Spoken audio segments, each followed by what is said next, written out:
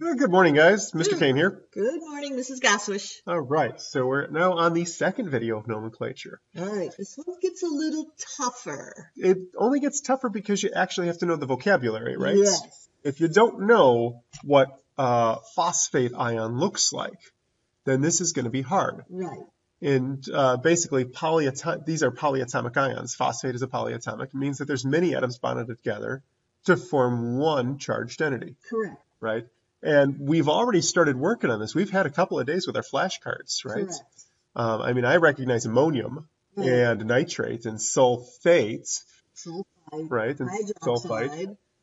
There's 11 of these we should know. Right. There were 11 we put on index cards. Otherwise, this is on the back of the periodic table. Yes, but you still got to know how to use it. Because if you don't have those 11, you're going to do poorly on the quiz and the test this unit, right? Correct. Notice a lot of them have oxygen in them. They're also called oxyanions. Ooh, oxyanions. Oxyanions. Is that because they have oxygen in them and they're anions? Yep. And this one neither has oxygen nor is an anion, so it's probably not an oxyanion. Nope, that's the only positively charged polyatomic on the list. So naming compounds that contain polyatomic ions. Most important, you need to know and recognize the polyatomic. Right. We've already been working on that. Oh, and I just said that first line. How about that?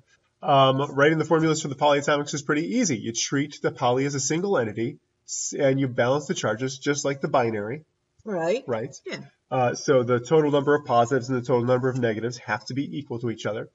Put parentheses around a polyatomic ion when it's a formula, when there's more than one of it.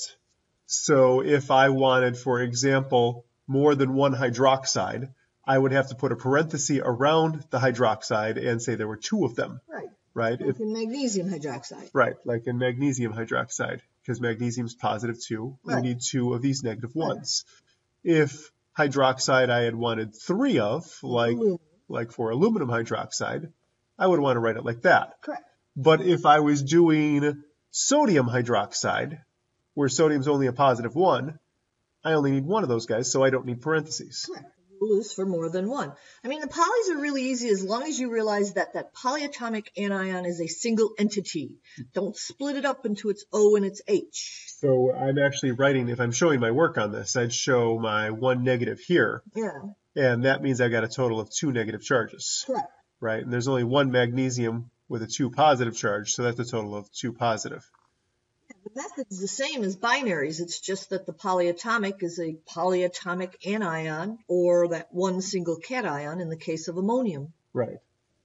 Okay, so ammonium is a cation, so if we see ammonium somewhere, it's just going to go as the first thing, because the cation always goes first. Yeah, and you're just naming them. Whatever the first guy is, it is. Whatever the second guy is, it is. It's just that the polyatomics have particular names. Right. You think I made that in bold enough letters there, Mr. King? I think we said it a lot, too. You must recognize the names and charges of the polyatomics. So the 11. Yes. So for instance, hey, I see my old friend sulfate over there. Right? Right. Okay, so this is sodium first. Na is sodium. Sodium is not a transition metal, so I don't need Roman numerals. Need a Roman numeral. And then I just say that this is sulfate, right? Yep.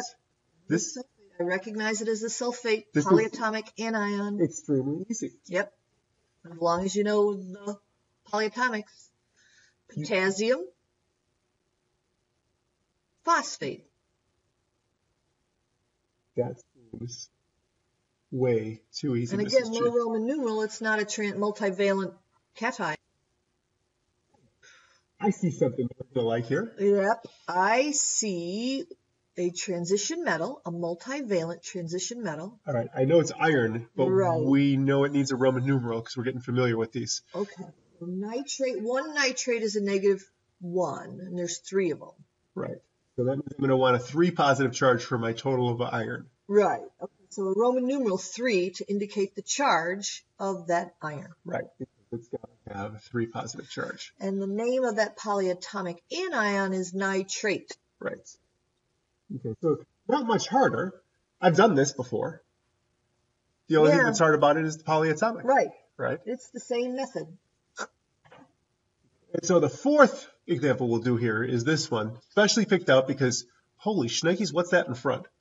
Well, and that's the only positively charged polyatomic. That's ammonium. Okay, so I'm going to write down AMMONIUM because that's ammonium. Right. And then this other thing here, I don't think that was on our list of things to memorize. No, but it's on the back of the periodic table. You just flip the periodic table over. It's dichromate. It's dichromate. Yeah. I always remember it's dichromate because it has 2 chromiums. Right. Because chromate only has 1. One. Yeah. So a couple of examples going backwards. Sure. Okay, so sodium carbonate. Nah, I don't want to do this one. I know it's sodium. Sodium has a 1 positive charge. So carbonate has a 2 negative charge. Sodium has a 1 positive charge.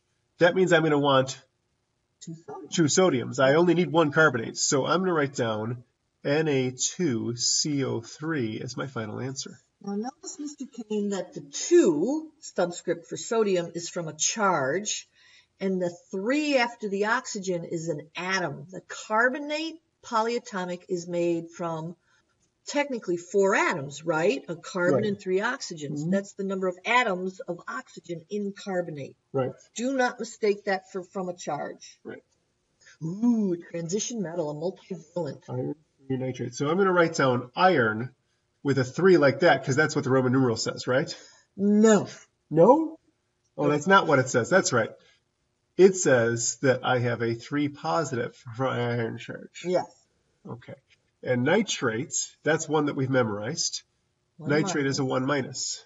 So we need, in order to make this work, we need 3 nitrate polyatomic anions. So I can just write a 3 right there. So it's going to be FeNO3, just like that, right? 33 oxygens? Wow, that's a big honker. Nope. Is that why we use the parentheses? That's why we use the parentheses. Okay, so I put a parenthesis in here to separate out the nitrate from the number of nitrates. Right, because it's iron and 3 nitrates. Okay, let me write that one more time up here so that it's nice and clear.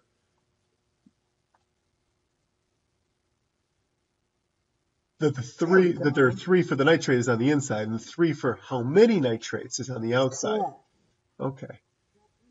1 minus is the identity of the nitrate polyatomic. Don't mess with it. Ooh, another one. Let's see. So that would be Cu2 plus. Sulfate is a polyatomic, SO4, with a charge of 2 minus.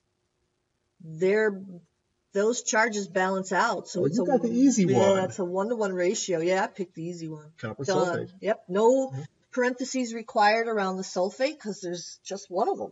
Right.